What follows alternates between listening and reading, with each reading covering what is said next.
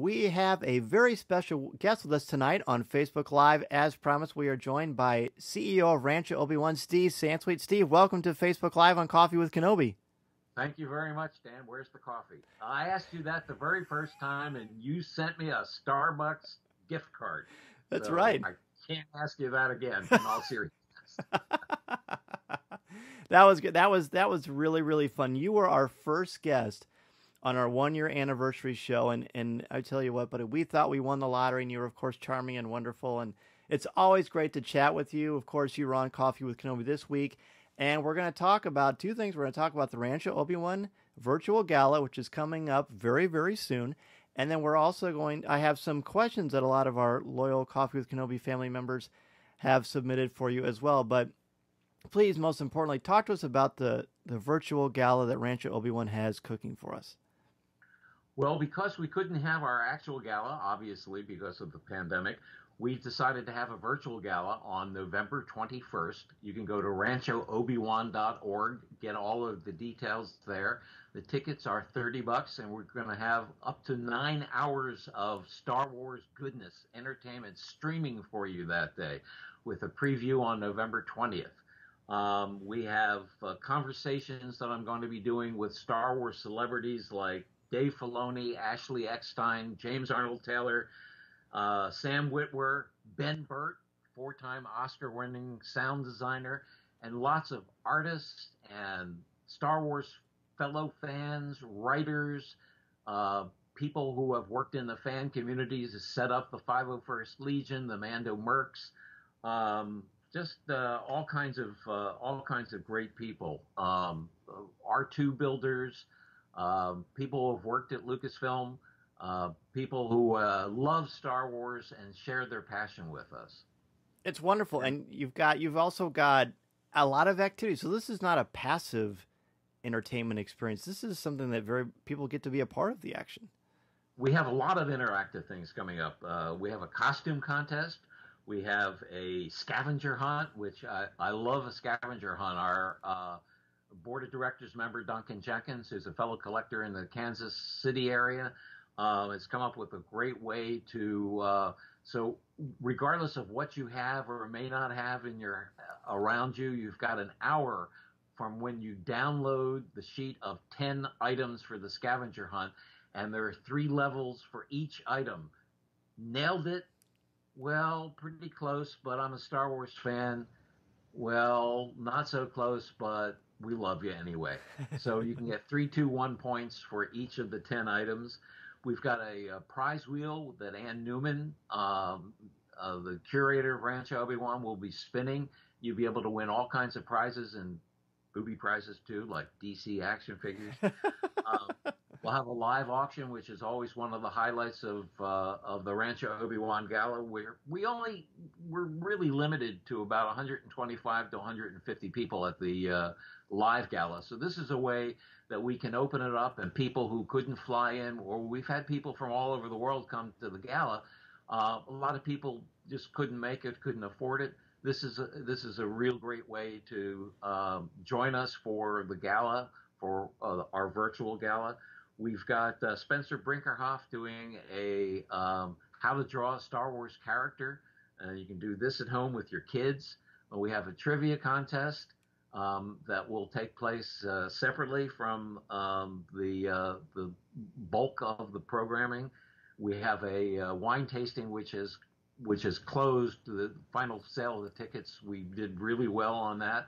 And people will be getting Skywalker Ranch wine, and then after they're nicely mellow on the Skywalker Ranch wine, then the trivia contest takes place.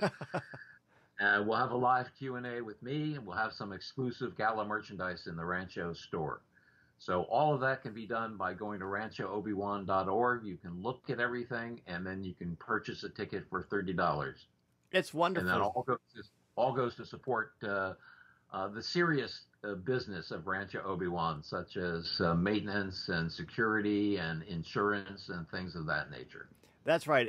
And all of the money that is raised for Rancho Obi-Wan year-round, gala or not, none of it goes to purchase collectibles. It's all done to take care of this wonderful museum. I've had the good fortune of being there 3 separate occasions, and I can promise you, everybody watching tonight, It's absolutely one of the finest ways to celebrate your love of Star Wars with this wonderful community that we have.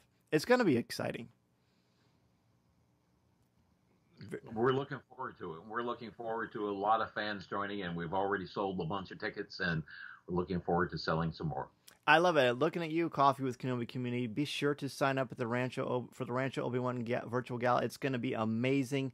Speaking of amazing, Steve, I put the call out and said I was going to speak with you, and we got a lot of wonderful questions people want to ask you.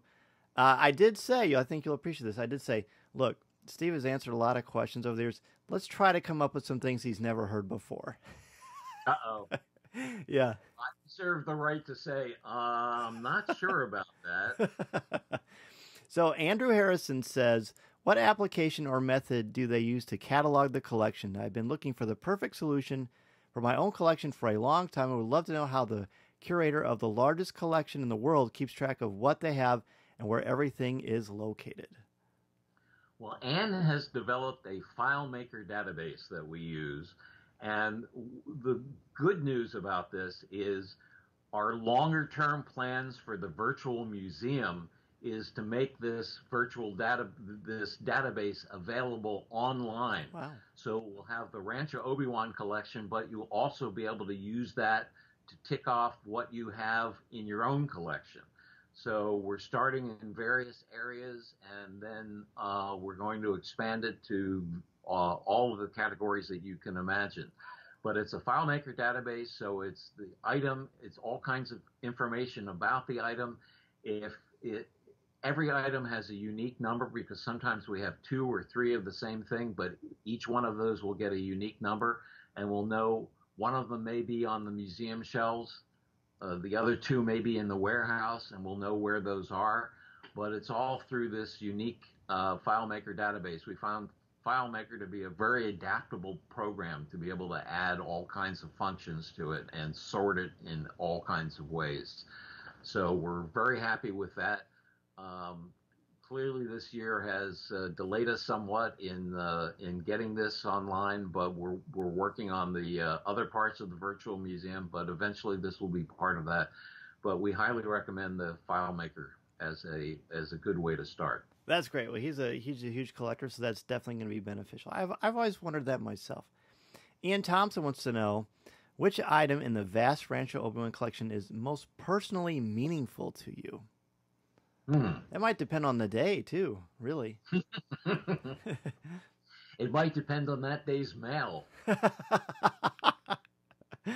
But there is one thing which is also my favorite item in the museum that is personally meaningful to me, and that is the large canvas banner with the Star Wars logo and the Ralph McQuarrie art of the Star Killer, taken from a cast and crew shirt and glued onto the banner. The logo, an early Star Wars logo, hand painted by Joe Johnston, who was at that point the art director of Industrial Light and Magic, and of course has gone on to become a movie director. And this was used, Charlie Lippincott, who was the head of marketing and merchandising and licensing and so much more in the early days of Lucasfilm, was used to go to fan conventions, because Charlie was a geek himself, a comic geek, and knew about fans and how they related to things, and wanted to go out and tell fans about Star Wars. So in 1976, he did about 4 or 5 conventions, mostly in Southern California, but also Worldcon in Kansas City that year. And this banner accompanied him to San Diego Comic-Con and Worldcon. We have photos of both of those places, so we know for sure they were at both of those places. So this was the beginning of fan relations for Lucasfilm. And many years later, when I started at Lucasfilm in 1996, wow, I followed in Charlie Lippincott's footsteps and Craig Miller's footsteps, and this was really the beginning of fan relations as it exists today. That's great. What a great answer, too. Oh, man. You know, I had seen that. I didn't realize the steep history of that. Here's an interesting one, speaking of history. Mark Kleinheinz wants to know, what decade, in your opinion, produced the most emotionally evocative collectibles / merchandising tie-ins? I mean, my initial thought would be the 70s, but that's probably too easy. That's a really hard one. That's a very tough question, and Yeah. that's one of those questions like, ask me again next week and it may be different. Uh-huh. But I think the '70s would be that because the '70s merchandise, the licensing of movies was not a thing until Star Wars came along. They had tried with a movie called the first Doctor Dolittle movie, and it was a huge failure. People were more successful licensing television shows because it was on every week, but the thought was, well, we can't license movies because by the time we find out whether it's going to be a success or not, it will take us too long to make the merchandise, and therefore, people won't remember the movie by the time the merchandise came out. Not the mindset, oh, we'll make the merchandise in advance of the movie and have it ready on the shelves 4 weeks before the movie premieres. That's a whole nother thing. Yes. So the merchandise really had to catch up with the demand. And that's why I think Star Wars merchandise was so successful in the early days. I mean, at first we saw the T-shirt transfers, and you had to go to the T-shirt shops. They didn't even sell initially in retail T-shirts with Star Wars art on it. You had to go to the T-shirt shops, and there would be 30 different decals that you could get pressed onto the shirts. And you would see in the early films when the commercials, they'd be doing disco moves, and people would be just jumping up and down with their Star Wars T-shirts on, and the posters, and then the first action figures in early 1978, the puzzles. I mean, all that stuff is very evocative, and it brings you back to that time when things were a lot simpler, and you were getting your first kick off of the original Star Wars, and then Empire Strikes Back, The Empire Strikes Back after that. And this was the early days of Star Wars fandom. And people were making their own costumes until Ben Cooper came out with costumes, and Don Post Jr. came out with the Star Wars masks. That was a simpler and maybe a better time, right? Perhaps. Then a lot of those things you're mentioning are some of my favorite things to see at the museum, because they do bring back those. I remember visibly after I was ice skating, going into a T-shirt shop that was all like the iron-ons, and then we had the Vader that later ended up becoming the logo on the Darth Vader Underoos T-shirt. Right. Yeah. Right. Indeed. The Underoos. How can I forget the Underoos? Those are great. Greg McLaughlin, he runs the Rebel Base Card podcast, and he wants to know if you add to the Topps cards collection annually. Well, I was buying every series of Topps card, Star Wars Topps card that there was, until Topps started making 10 series a year, and some of the series cost $100 a box for 8 cards. Yeah. And I must say, Topps sort of lost me. Mm-hmm. And so I still buy a shelf box of the cards, but I used to collect everything, and some of the card series from not that long ago, I tried to get like every artist who was doing art for the Topps cards, and I mean, there's one series that I spent 4 figures on to try to collect maybe almost 5 figures on. And then I realized, this is insane. Pieces of cardboard, which I have to take the binder off the shelf and look at. I mean, they still do a great job, but I can't buy everything these days. I'm not a wealthy. People think I'm a millionaire. I'm not a wealthy man. I've just spent all my money buying things new, mm-hmm. and have been lucky to find some things in the early days when very few other people were buying Star Wars. And that's why I wrote my first book, From Star Wars from Concept to Screen to Collectible, and had so much in there about the prototyping of toys and the early versions of things. And that book, a lot of people thank me or curse me for turning them into collectors as a result of that book, which came out in 1992. Yes, and I have mine. I have my copy. I love that book. Here's an excellent one from Blake Weaver. He says, for most collectors, the main way we shop is online due to convenience and a lack of supply in physical stores. Does Steve feel there's a magic in hunting for merchandise that's been lost, with almost all shopping being done online as opposed to hunting for Star Wars merchandise in a physical store? I think some of the magic has been lost, but some of the magic was also some of the agony. I can remember going to Toys R Us, like every, early once a week, when on a Tuesday or when I forget what day it was, when the new action figures would come out, and the Micro Machines collectors would be there, and a lot of people were buying things to sell on eBay, and that was a bit distressing. And but I would go in the early days, I would go into lots of toy stores. There were more independent toy stores. There was Toys R Us on the West Coast, Kitty City on the East Coast. So wherever I was, whenever I would travel for the Wall Street Journal, I would try to find some extra hours to go and find toy shops, local toy shops. And you just don't find many independent toy stores these days. And of course, Toys R Us is no more. And so it's now Target. And where I live, it's a lower level of Walmart and Target. And so a lot of the merchandise is not in these stores. You have to travel. And so it's easier and not as much fun to find stuff online, but things sell out like that when you know that a Lego special is coming out or something is coming out on the Target site. It just seems to disappear in 2 minutes, So I think it's the same degree of difficulty.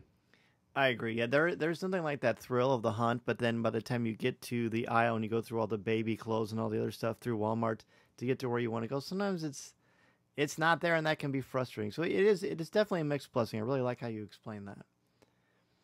Colby Mead wants to know: is there a specific? I don't think there's going to be an answer for this. Is there a specific collectible that you haven't been able to get? In other words, is there a one that got away? I never thought about that. That's great, Colby. I'll tell you one that got away. Yeah. And I don't know whether I'm happy that it got away or I'm sad that it got away.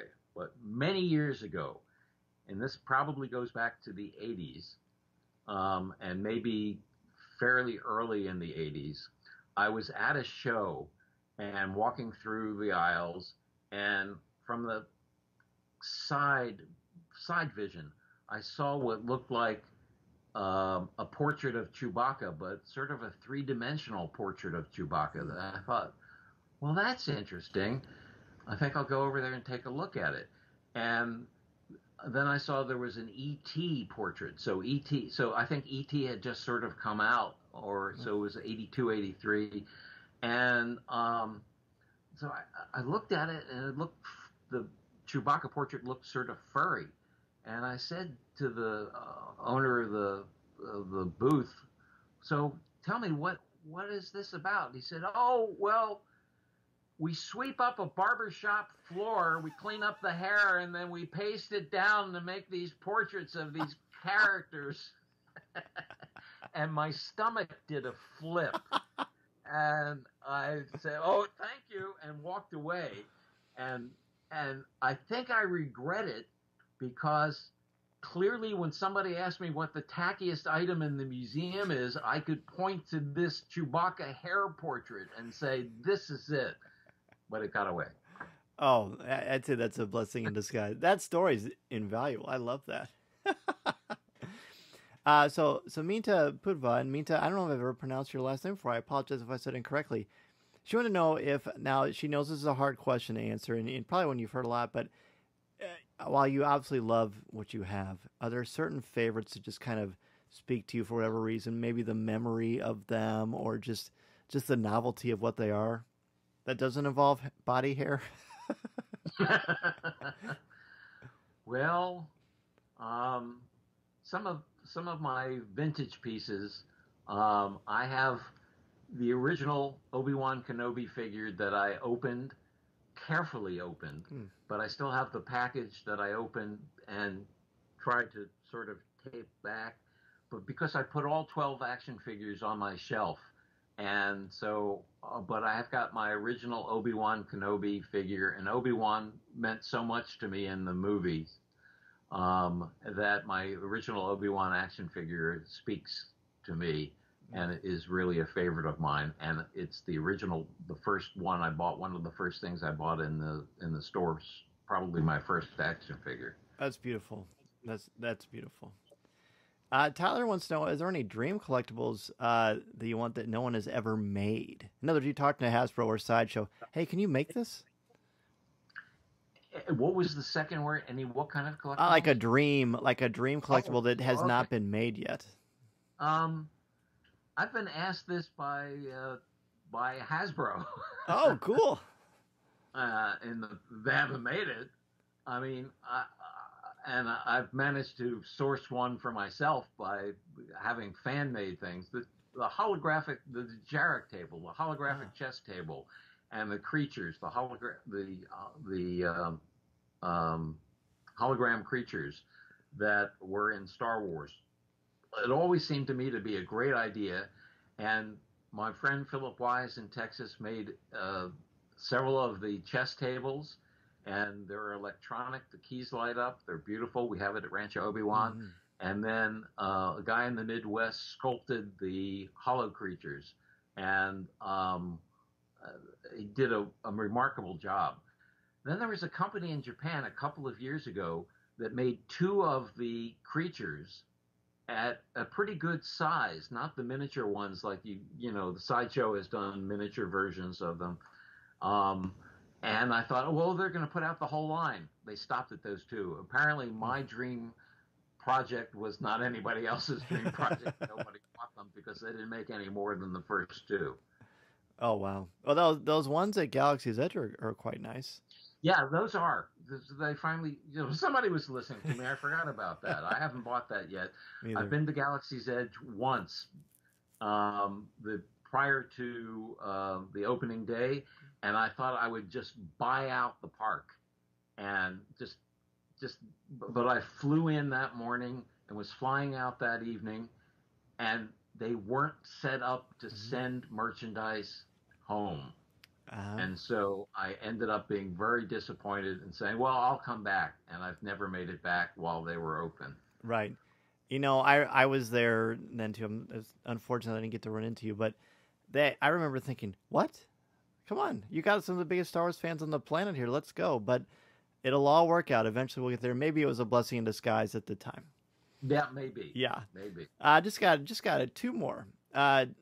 Darren Wilson says, has there been any thought of moving any part of the collection to a traditional museum? For example, the museum that George Lucas is working on building.